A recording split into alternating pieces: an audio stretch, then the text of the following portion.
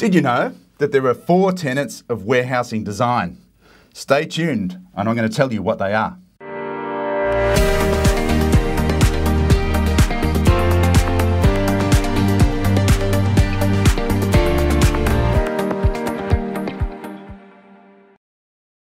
So, the 4 tenets of warehousing design. I'm going to explain them to you and what they mean for your operation. So the first thing we think about when we're designing a warehouse is F for flow.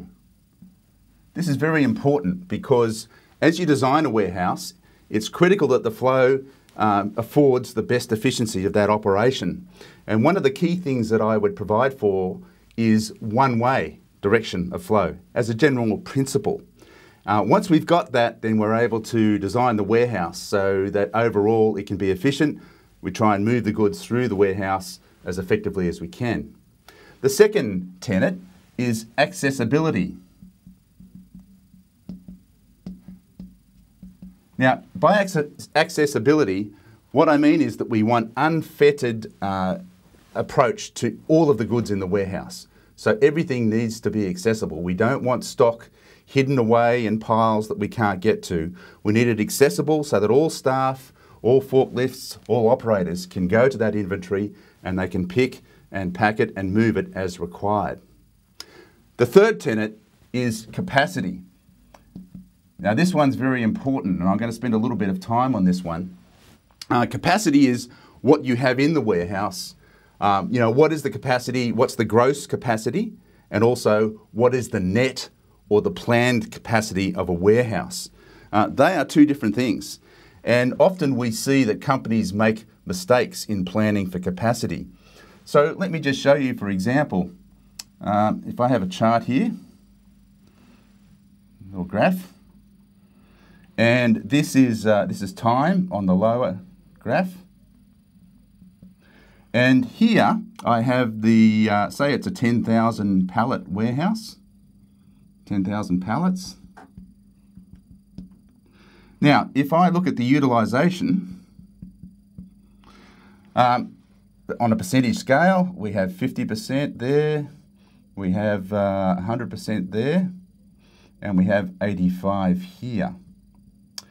For most warehouses, if I'm looking at a 10,000 gross pallet warehouse, I suggest that we plan only to have in about 85% full, so 8,500 pallets.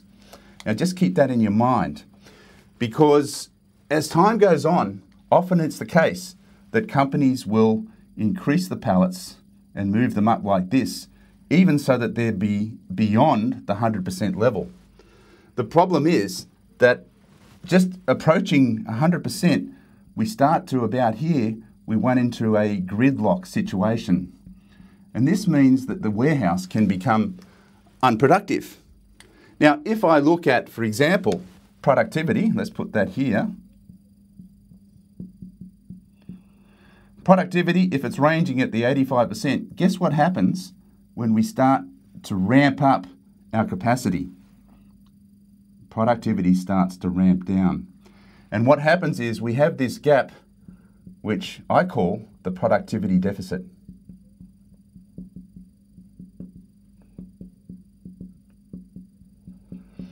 So what that means is there's lots of opportunity to improve our operation. So the critical thing here is if you design a warehouse for 10,000 pallets, generally don't go beyond 85% in terms of net or planned capacity, because if you do, you'll risk this productivity deficit and the gridlock situation. So that's capacity. The last item I just wanted to cover is traceability. And this aspect is really about how you manage the warehouse in terms of systems and control. It's important that everything we do, every move we make, is readily traceable. So we need to have the systems, the operations and the procedures in place to make sure the warehouse operates. So when we're running through the design process, we need to check all of these items: flow, accessibility, capacity and traceability in the F.A.C.T acronym, F.A.C.T. If we've got all of those ticks in place, then we've got the opportunity of having a really good warehousing design and operation.